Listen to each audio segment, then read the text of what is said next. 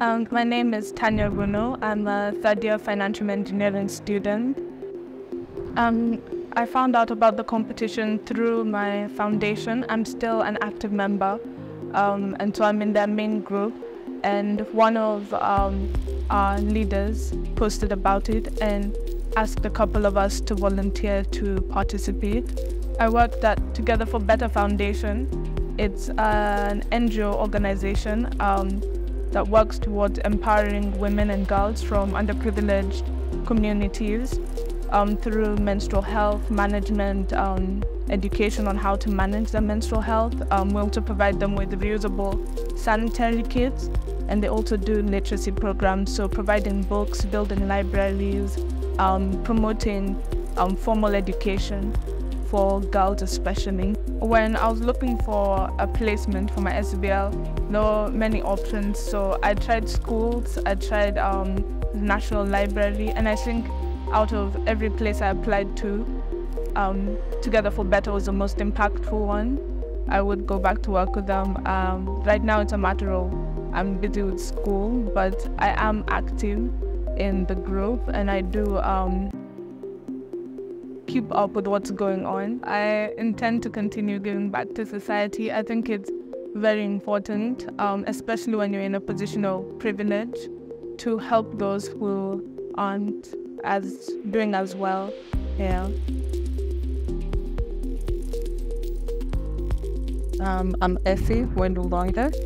I am an SLS student, I study law.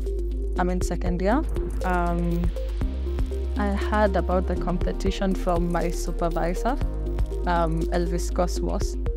We were on a Zoom call because my SPL was in Kajiado. Okay, I was working in a school. The school is called Dr. Kimathi. It's in Changombe, which is a slum in Kitengela. The challenges I encountered, I'd say first, the shortage of infrastructure in the school.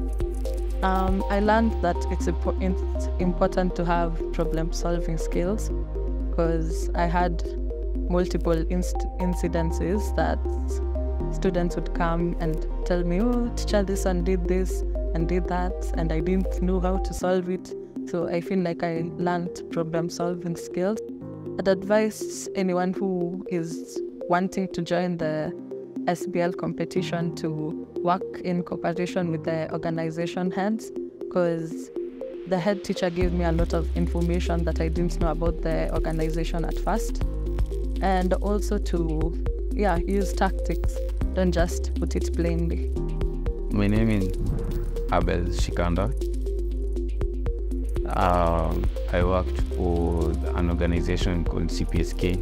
It's a Cerebral Palsy Society of Kenya, and they deal mostly with children that are disabled. It's a neurological type of disability where they don't grow up with full motor functions. What inspired me to join the competition was that it was an opportunity to help the organization. The personal lesson I would take away is to be grateful for just where I am in my life. After winning the competition, right, I would take back the winnings to the institution. First and foremost, just because they helped a lot with the information that I needed to win the competition.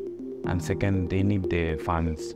They really need the funds. If you would go to the institution and see how things are run, you will see that they need some financial help.